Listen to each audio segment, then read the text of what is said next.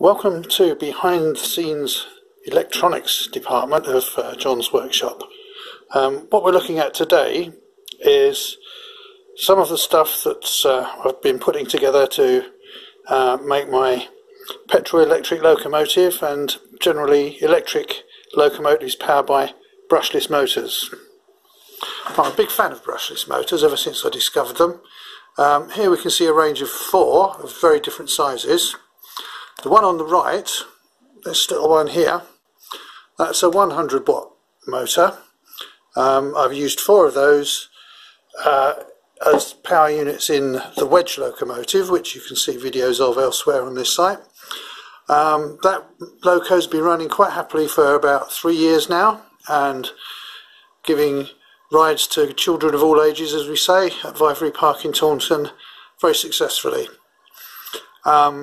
The 3 larger sizes of motors, these have all got to do with the petrol electric locomotive that I'm playing with at the moment, which again you can see a video of that. It's a 7¼ inch gauge loco. You can see videos of that running elsewhere on this site.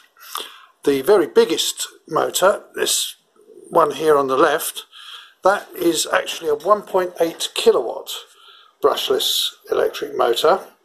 I'm using one of those as the generator connected up to a 120cc Honda petrol engine. That forms the kind of lift out electrical generator source on the locomotive, and that appears to work quite successfully. The 2 middle-sized motors that we see here, they are quite handy. The larger of the 2 just nicely fits between the wheel backs of 7¼ inch gauge bogies, and the smaller squatter one of the 2 on the right, that just neatly fits between the wheel backs on a 5 inch gauge. The bogies we have completed at the moment are 7¼ inch gauge. That's the ones you can see running on the other videos. I'm currently also putting together a set of 5 inch gauge bogies. The whole locomotive is designed to be modular. I can take the power unit off, drop the bogies off, so I can theoretically swap the bogies between the 7¼ set and a 5 inch set, and I should be able to run on either gauge when I've finished those bogies. Now, over here we've got a couple of drive boards that drive the brushless motors. I'll have more to say about those later, but I designed those boards to drive a brushless motor, and we'll see them working in a minute. They are also quite capable of driving an ordinary DC motor. It's not the most cost-effective way of driving a DC motor, but the same board can drive an ordinary DC motor by using 2 of the output wires instead of all 3. Now the control system is this beastie here, which started life as one of these. It's a standard off-the-shelf computer development kit that I got from Farnell. It's the STM F7 Discovery. They are selling now for about £50, something like that. And all the programming was done using the Embed free online compiler. And there's, I shall publish the software for anyone that really wants to be interested in having a look at that. But here we can see the graphics screen. The locomotive is entirely driven by touch screen. There are no mechanical switches or levers anywhere other than the I've got elsewhere there's a 3-position lock switch, center off, and you turn it one way for forward travel and the other way for reverse. Deliberately made it so that you cannot accidentally, or you cannot too easily, switch between forward and reverse. It's a very deliberate action by taking your hand off the display and putting it somewhere else. Right, lashed up on the bench here, we've got a 30-volt bench power supply, so we're not going to run anything at huge speed or anything. The loco is actually designed to run at 48 volts. The motors are rated at 48 volts, although experience has shown that good performance can be got with supply voltages anywhere in the range of about 20 volts up to about 75. So you could use this on a battery powered locomotive with, you know, 2, 3, 4 or 5 12-volt cells in series if you so wanted. Looking at the display, I've gone to some lengths to make a kind of mid-last century look MOD style analog meters. There's one at the top left hand corner which is the system voltage. The one at the bottom is reading nonsense at the moment. That's a watts meter, power.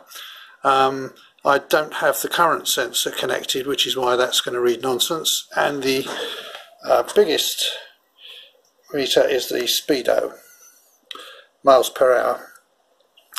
Now to drive it, I simply